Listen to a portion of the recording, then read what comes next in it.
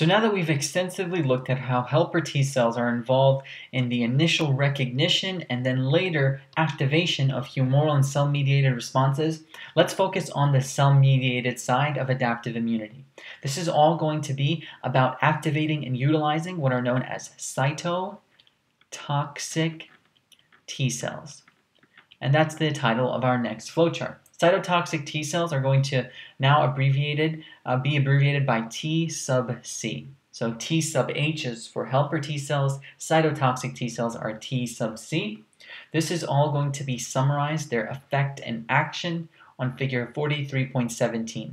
This really shows you the killing action of a cytotoxic T cell, and that's the correct word to use here. Cytotoxic T cells are killers. They're very, very good at killing infected cells. So let's take a look, generally speaking, at what they do. So cytotoxic T cells, T sub C, their job is to use toxic proteins. So they use toxic proteins to kill cells, your own cells, that are already infected. To kill cells already infected. These cells are beyond saving. There's no point in trying to even save them. They're already infected by viruses or other intracellular pathogens. So we'll write that down. Usually it's viruses. That's usually what T cells, T cytotoxic cells are really good for, but it could also be other intracellular pathogens as well. So we'll write that down. Intracellular pathogens. So that means that these are pathogens that have infected the inside of a cell, like viruses. If you remember, they have that very good ability to bind to and enter within a cell. So do other intracellular pathogens. They get so far into their growth that these cells are already well infected, and now we have to figure out what to do with them. And the only thing you can do when a cell is already well infected by a virus or an intracellular pathogen is to kill them. And who does that? Cytotoxic T cells do that. Now you might be wondering, well, why would you want to kill your own cells? I understand that they're infected by viruses or intracellular pathogens, but it just doesn't sound right. Why would you want to kill your own cells? The purpose of this is to basically help the cells around that already infected cell. Because when a cytotoxic T cell kills an already infected cell, this ensures that whatever and whoever the pathogen is, it ensures that the pathogen can't mature any further. Basically, it stops the life cycle of a pathogen right when it's trying to create a strong effect throughout the body. It basically makes sure and stops the spread of this pathogen. Because if you stop the maturity or any point of the life cycle of a pathogen, you're stopping its overall spread throughout the body. So basically this is picking your time at which you want to kill things that, even though they're self-cells, they're your own cells, it's important to recognize that there's a point at which it's beyond saving. It's better to just kill them so that they cannot spread any further, the pathogen itself. Because, as we know, viruses, what they like to do is they like to lyse open cells and go in and infect even more cells. Why not just kill the cell altogether to make sure that that doesn't happen? Let's take a look at how that occurs within cytotoxic T cells. So, these are going to need activation. They don't just randomly kill cells left and right. They very specifically need to be activated. So there's going to be cytotoxic T cell activation. That's worth understanding, because there are going to be many different steps to ensure that, to turn on basically a cytotoxic T cell, because it's a very powerful process that they utilize. So one of the things that they utilize are helper T cell signals. So helper T cells, as a sort of middleman between both the humoral and adaptive response, a humoral and cell-mediated response, they will send certain signals, usually in the form of cytokines, that activate cytotoxic T cells. But also, in addition, this is a separate activation form. There are also going to be antigen-presenting cell interactions. Some cytotoxic T cells have this capability, a lot of them, most of them, have this capability of going to an antigen-presenting cell and getting activated on their own, without the signal from a helper T cell. Don't get me wrong, what really happens is basically both of these simultaneously ensure a full-fledged activation, but we also have separate antigen-presenting cell active interactions that cause a cytotoxic T cell to be activated. Let's take a look at these interactions in a little bit more detail. So what we have is the following. We have an infected host cell, right? Something beyond saving. So it's an infected HC, and what it will do, it will tell the immune cells that are within the body, hey, I'm infected. I know this is, a tough decision, but I have to die. And what I'm going to do is I'm going to show you what's infecting me, and you figure out what to do from that point forward.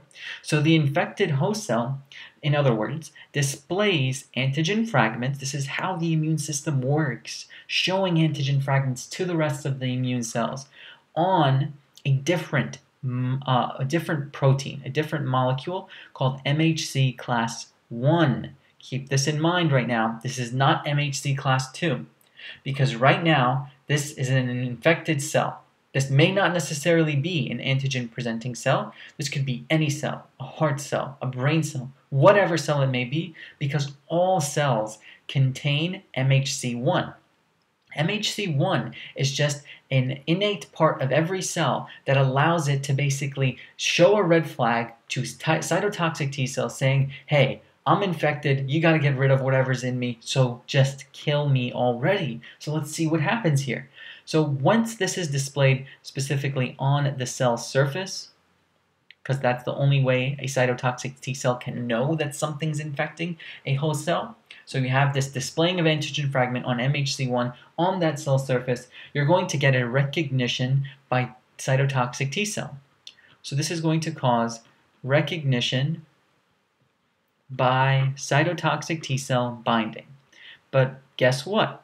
The binding is very specific. This recognition is very, very specific, and it also involves two parts, much like the helper T cell binding involved two parts between APC and helper T cell. Same thing here. There are going to be two parts that are very similar. Number one, you need to have the antigen receptor found on the T cell, otherwise known as a TCR, successfully bind to the antigen fragment. So we'll write this down. The TCR binds to that displayed antigen fragment of an infected cell. That's on which molecule? The antigen fragment isn't just floating around. This is an infected cell, a heart cell, let's say. That antigen fragment has to be displayed on and within an MHC class 1 molecule. That is the molecule that a cytotoxic T cell can read and recognize and bind to with its T cell receptor to figure out if this antigen fragment is worthy of killing the entire host cell. So we have that first initial binding between TCR and MHC1, which is carrying an antigen fragment. Now, the second one is known as CD8, not CD4, CD8. This is also an accessory protein found on the T cell surface. But which T cell now? Only cytotoxic T cells. Accessory protein on cytotoxic T cell surface. So CD8 as an accessory protein also binds to MHC class 1 and only MHC class 1. So it also binds to MHC class 1. This is sort of another mechanism to ensure that this is a full and proper binding, because this, just like that CD4 plus MHC2 combination we previously saw in helper T cell activation, in cytotoxic T cell activation, you have MHC1 plus CD8 making sure that this antigen-presenting cell, because it's technically still an antigen-presenting cell, even though it may be a heart cell, whatever cell, it's still presenting an antigen. It keeps that APC plus that cytotoxic T cell bound tightly together to make sure that this interaction successfully activates a cytotoxic T cell. Now, once you have this, TCR plus MHC1, CD8 plus MHC1, cytotoxic T cell is activated. This is now the time in which the cytotoxic T cell knows that it has to kill an infected host cell. And how does it do that? Let's take a look. Upon cytotoxic T cell activation, the activated cytotoxic T cell, T sub C, releases two very very toxic proteins, as stated previously. They are the following. Perforin is the first protein, or one of the proteins. They both release simultaneously. Perforin is a protein that directly forms pores. It forms pores, openings, in the infected cell's membrane. So we'll write that down. In infected cell's plasma membrane. Remember what I said. If you ever want to kill a cell in immunity or in immunology, when you're fighting a pathogen, if you ever want to kill that pathogen or kill a cell at all, always attack the plasma membrane. Because if you can cause havoc at the plasma membrane, everything will just sort of spew out and fall out, because this is what maintains the integrity of the entire cell. You're creating holes in the plasma membrane with perforin, and what you're also going to do simultaneously is convince this cell to commit suicide with granzymes. What does that mean? Granzymes are going to be toxic proteins that they go into the infected cell. They're released by the cytotoxic T cell. They go into the infected cell via a process known as endocytosis. So the infected cell takes up granzymes that are released by the cytotoxic T cell, and what this causes, it induces a very important process known as apoptosis. Apoptosis, a very fun term to say. Many people know what it is. This is programmed cell death. Programmed cell death. I think it's an amazing process that occurs. Programmed cell death. This is due to the activation.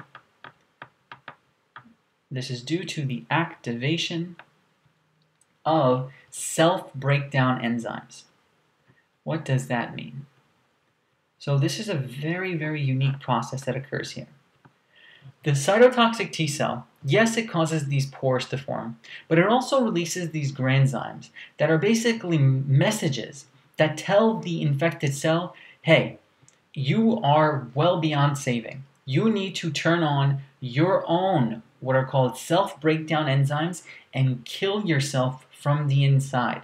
You need to kill yourself in a programmed cell death called apoptosis, so that there can be no more possible further spread of the infectious agent, whatever it may be. And in order to really make sure you kill yourself, I'm going to push you a little forward by creating these holes in your plasma membrane.